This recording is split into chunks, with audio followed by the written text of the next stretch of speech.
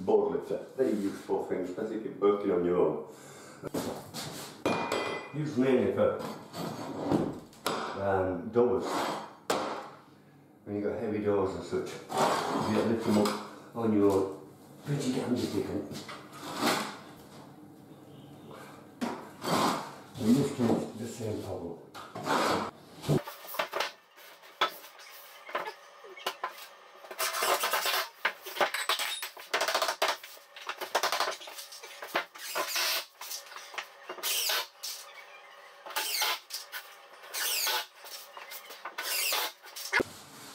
Now, I know the finished boards, and normally you don't need to do any plastering on outer corners like this. I like to, because I want to put a metal bead there.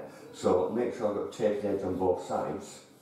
Then I'll put a bead on it, a fine bead, and then just skim the corner. That's all. I'm not going to skim the whole thing. Just skim the corner to feather in that bead, and it gives me that metal edge. Because it's going to be a very prone area for being down. The other corner was plasterboard missing. Now I use a coarse bead, and I'll look it up first.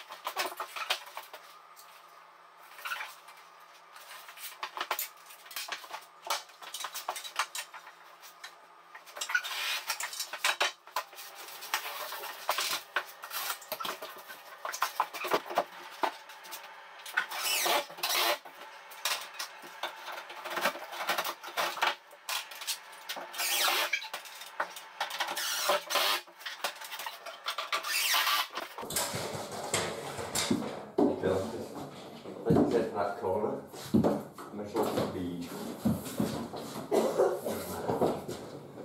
Pass it into place with some plasterboard there.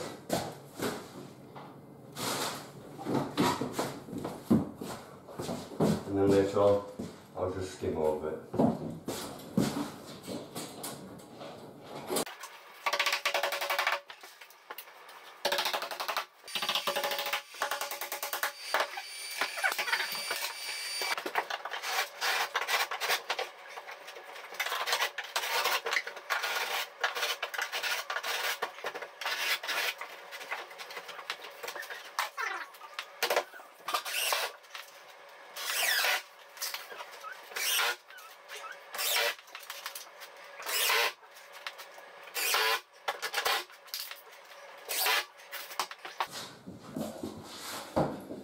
But I need to insulate this bit and get that boarded up.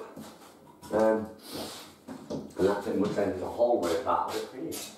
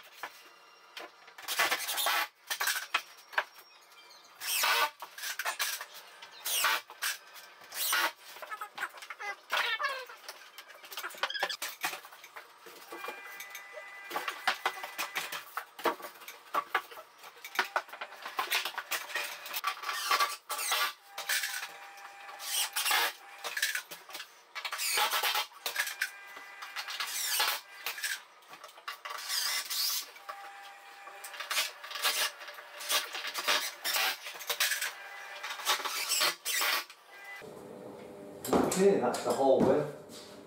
Plasterboard it. Ceiling to do later on, but I can't do that top up new. Top up new lock that in, which I'm going to do just there. I'll do a video of that later on. Maybe one of these PVC ones, I'll reshape the joists and just insert it, and then I can close that up. Get rid of it. It'd be better here anyway. We've needed it more central all the time. It's just for some reason when I built the house originally, I decided to put it there. I can't now think of why, but there you go. Fitting radiators, so I do for a living, so obviously it's a very simple process to me. I would just position it where I want it on the floor, and then just mark the centre of them. That way I know exactly where I want it to be. That's where I want the brackets to sit, because the brackets, they always sit like there, in the middle. So now I know that's where I want that bracket to be. How I want it at the moment is entirely up to me how I want. I want it to roughly end up about here. So what's the difference between that and that? 7 inches thereabout. I'm not going to be spirit level of it there. I want it just roughly. The height focus is that it's level. So I want that 7 inches off the floor. So we take a measurement underneath of that to the radiator bottom, which is 15 inches.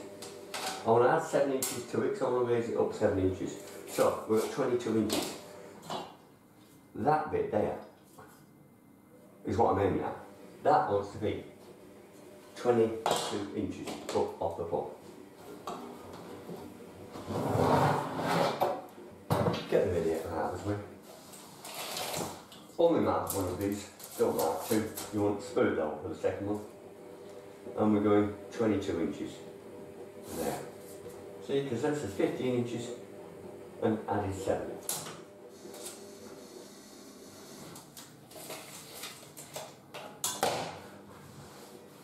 Get your plate, that is where you want that part of it to be, and this you want to be on that notch. So, line it up like that. Again, we don't need to be bang on perfect. Going to be there, going to be there. I'll concentrate on putting that one in first. Once I've got that one in, I'll spirit level across and put the next one on. Okay, now the next point, how do we pass it to the wall? Ordinarily, if we find a stud, great, that's always the best way. If we can't, we'll put a cavity fixing in. It's a plasterboard wall that will pull off the wall quite easy if you don't do so much struggle. Even cavity wall fixings are not great. So I've got the lucky point that I've no back on this wall at the moment. So I'm going to use that to my advantage.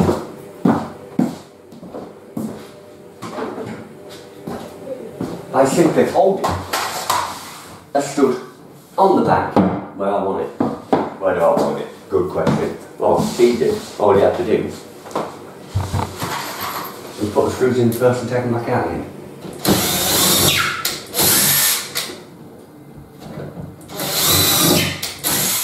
Right, now I'm going to let all the piece of wood.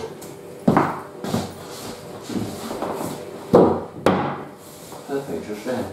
It's a little bit cat-handed doing that. You know, at the end of the day, if you've got somebody to help you, that's even better. If not, you'll manage.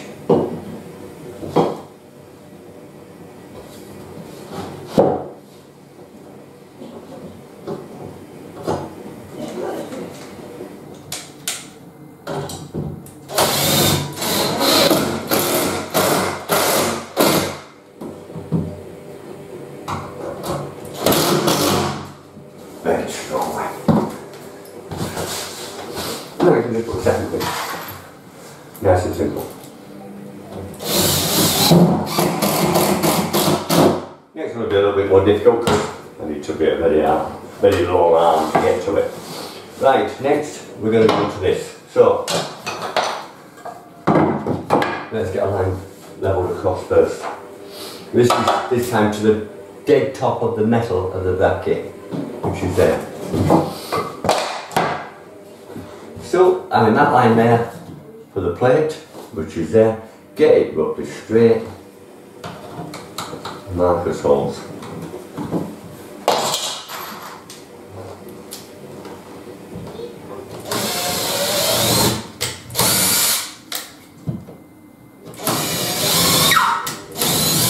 skinny, and he's do the bottom of it, yeah. But anyway, like that. So again,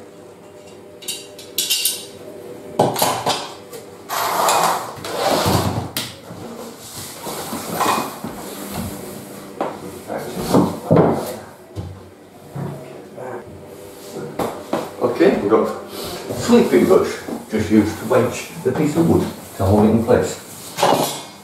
When we don't push it too hard, it'll hold it by its side.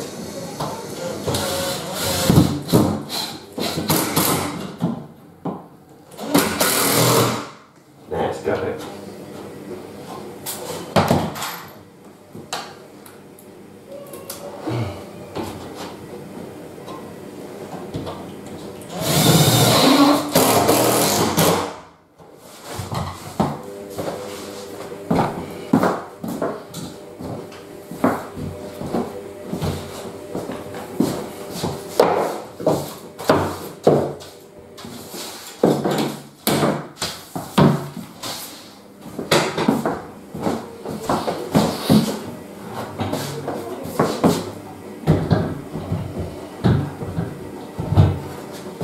And they're working.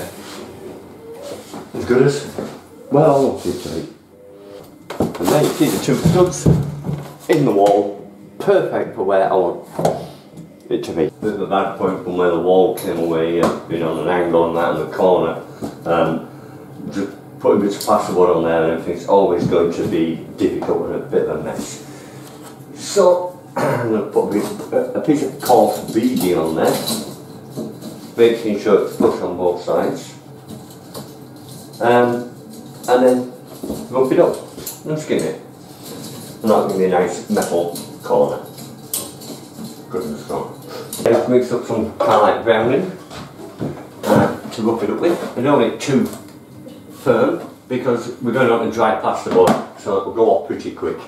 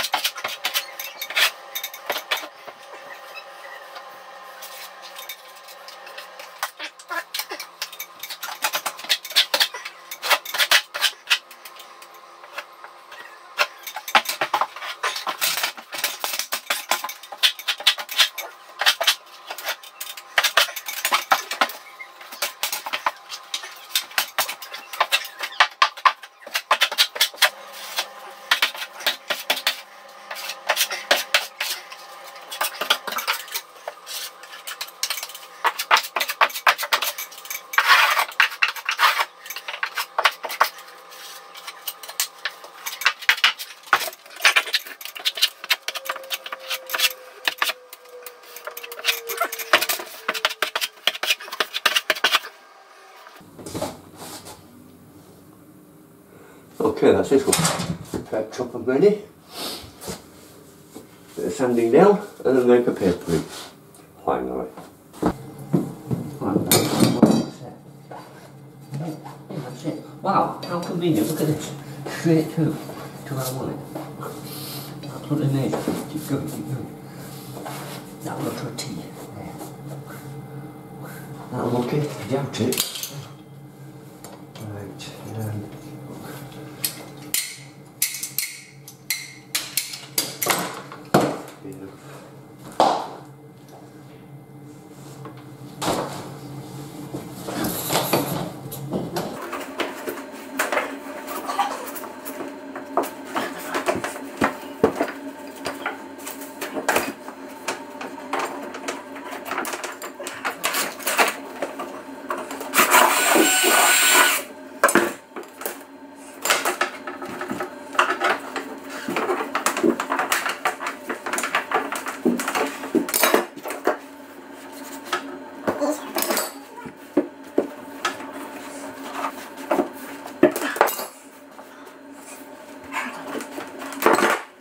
Right,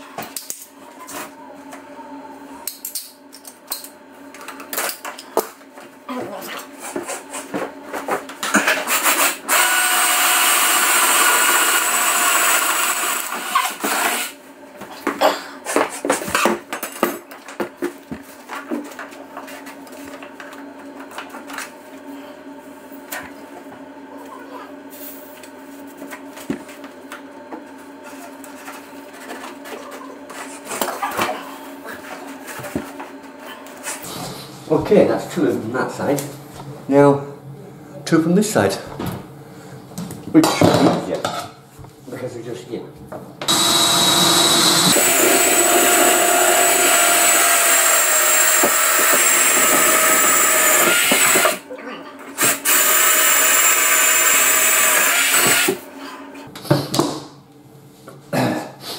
Do you know, last year I had a bit of a problem with a wasp nest, or bees. Probably masonry bees, under the house. They were coming through a standard air brick. So eventually I had to get Vent-A-Kill out to get rid of it. They sprayed some stuff in. That was it. All right, done, gone. You never really think about what is actually on the other side of this lot. You know, you visualise it's under the house. They've like gone in, doorway, then they'll travel through, and then somewhere in the distance they will set up a hive and make their nest there. Never to be seen again. No, it's dead, and that's it. Even the guy that was killing it says they'll pick up the killing spray stuff, whatever it is, the powder, and they'll carry it back to the hive, and that is what will kill it. So I don't even think he fully understood where the hive was. But I've now just found it, and I'm glad. It's dead. It's massive. I'll show you. This was the boiler cupboard. Luckily it was closed off at about that point there. And down here, when I cleaned it out, I found a few bees in here and thought nothing of it. But then when you lift up the floor, yeah, it's a double floor, so pretty protected, but hey, what about that there?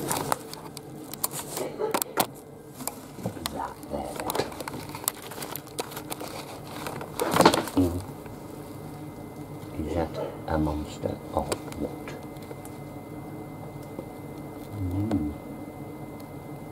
Really big. It's dead. I'm pleased to say it's dead.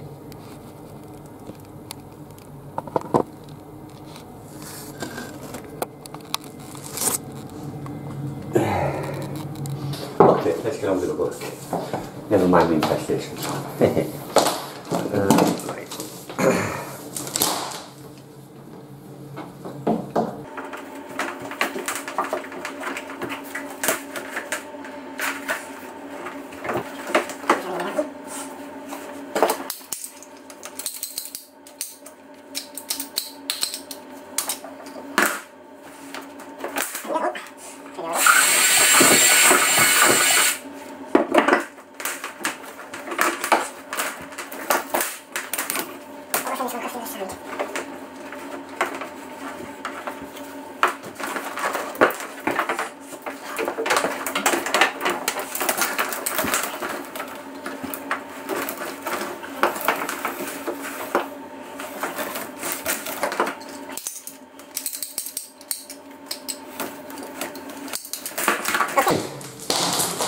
There to go through to the radiator.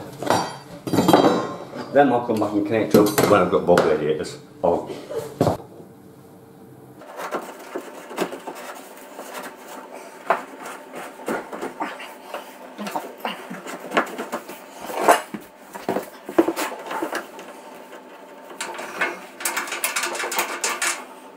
For plastic paper, what would we do if we did it?